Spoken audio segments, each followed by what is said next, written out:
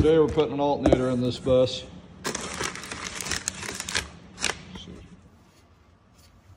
So here's the new alternator. It's a little different than the one that was on here, but it's a new Delco. I'm not sure what this old one is, but this is the same alternator. We're going to put it on. Looks like it should work. Same.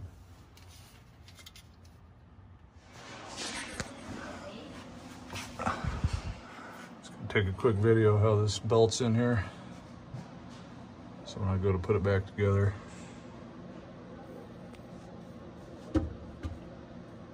I could reference this video. So what I do on my vehicles, I know you can look at the pulleys and figure it out, but I always put a little diagram of what the belt looks like. So if this thing breaks on the side of the road and it's 20 below, you got a general idea of how it needs to be put back together. I know you can look at the pulley, smooth side, and you got the rib side, but it's just what I always do. So on the tensioner here,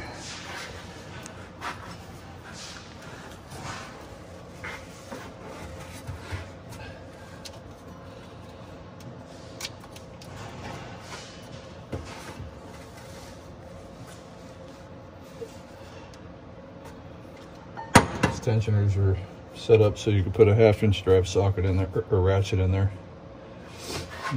We're going to inspect all these pulleys, and then we're going to, if they need to be replaced, we'll replace them. I'm going to see if I can find a new belt. Put a new belt on it today too.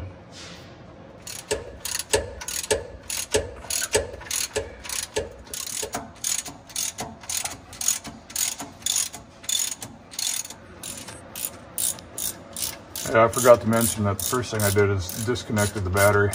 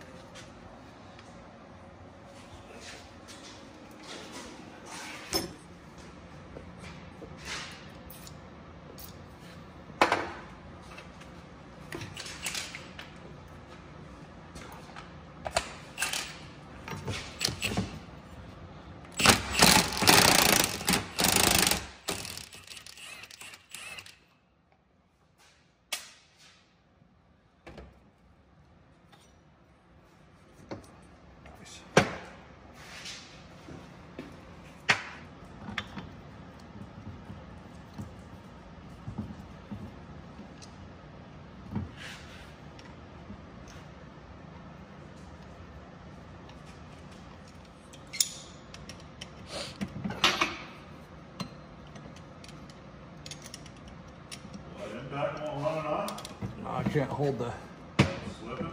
Yeah.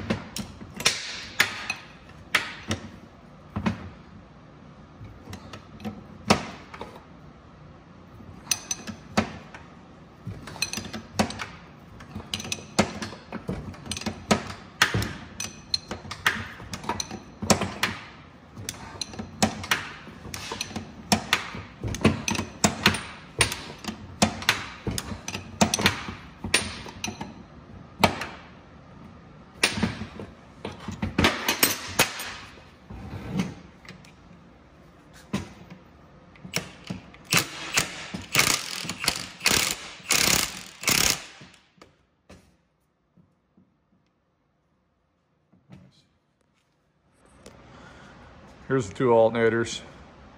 You can see they're a little different, but it's the, I guess it's the newer version of that. They're both Delco. I was told if you're gonna buy a new one, buy a Delco, don't buy the Reman Wilsons, I think is what they're called, from Napa. The ground's in a little bit different location, but either there or on the side here, down there, where this one, it was right on the back. So.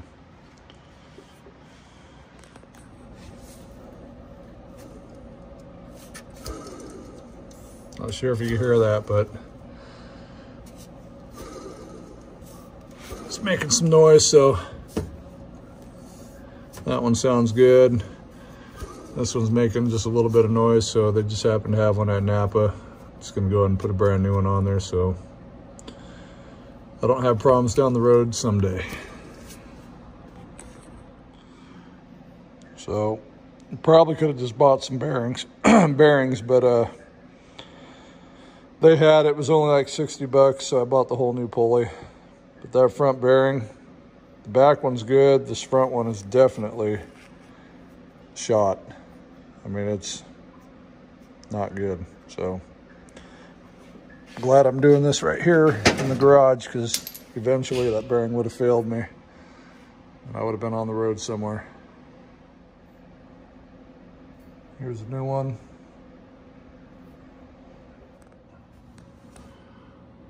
There's a new idler pulley.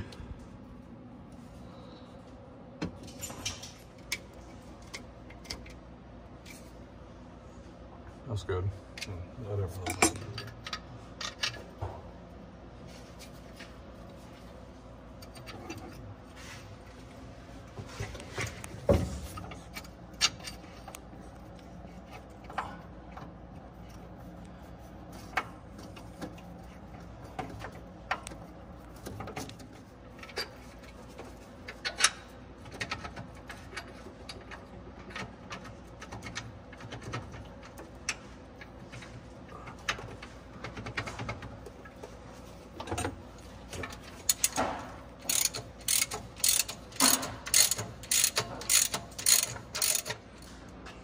There's a gap right there.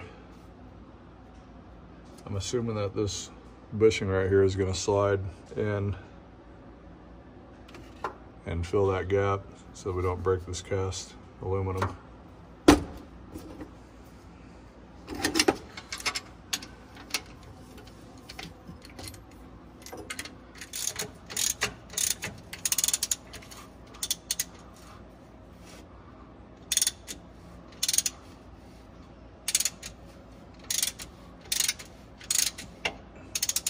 Go right there. Zoom.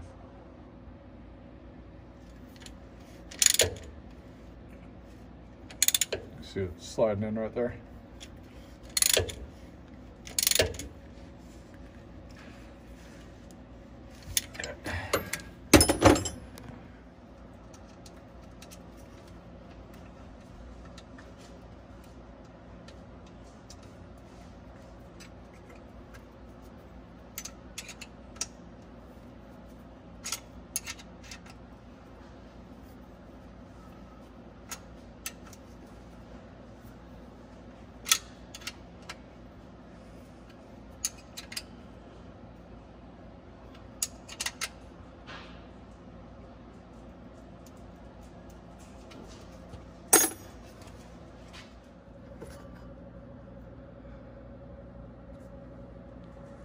Well, they made it kind of easy to replace the fan, or the, not the fan, but the belt. They made it to where you can just unplug this wire and pull your, once you get the wire unplugged, then you get your fan, the belt out. If I could get the thing unhooked.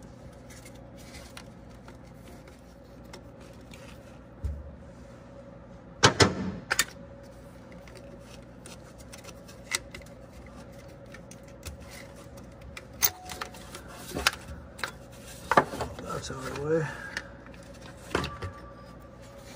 Darren. Go my way? I'll bring it my way.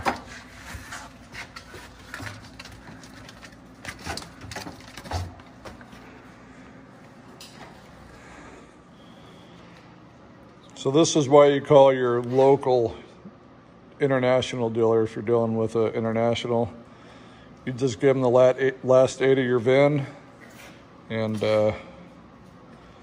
you end up with the right stuff instead of trying to just go to Napa and have them try to figure it out. Don't worry about that. You see the bottom one down there? Yeah, this one. That pulley is where we're going to start. So we'll take this. It goes on the smooth side of the pulley. See the smooth pulleys? The smooth pulleys is where the back of the belt goes. So, but we need to worry about the very bottom one.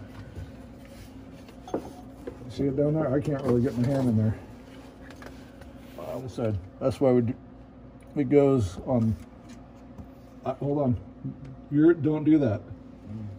This side has to go down there. Want me over there then? No. I'm going to pull your side tight so it ain't down there. And then we have to get this side down. Oh. Can you reach that?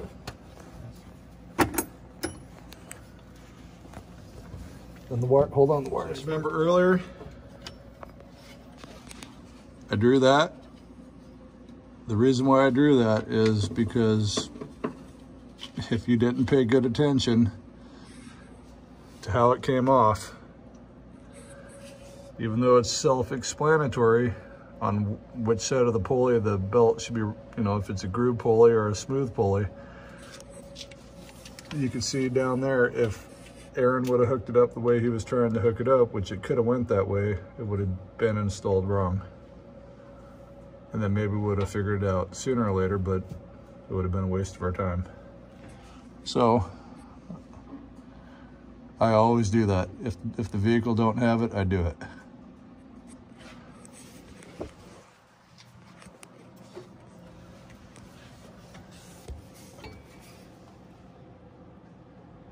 So we go over the tensioner.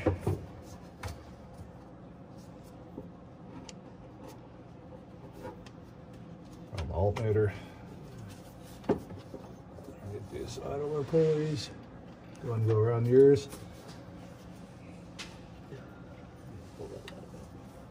Here, I'll find a.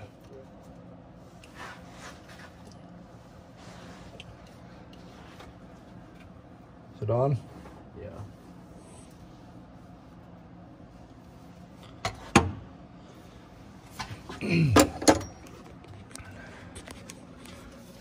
Now you want to make sure you're actually in the grooves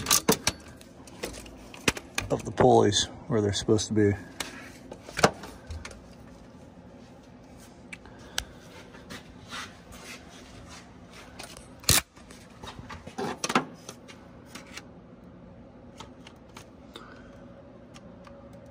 Looks good. It's easy if you have a diagram. If it breaks and you're on the side of the road,